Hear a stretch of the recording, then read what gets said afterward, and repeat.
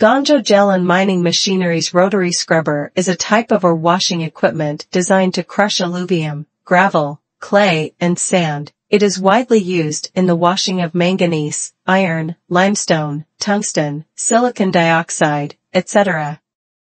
It consists of two parts, one for washing clay and the other for sieving ores of different sizes. There are 4 idlers supporting the drum. The machine works through the rotation of the gear in the middle of the outer drum. The washing part is a closed space with some dishes in it. When the material enters the washing section from the feeder, under the action of watering and blowing, the clay and ore are separated, and the fine particles flow to the screening section. The sieving screen separates the ores with different particle sizes.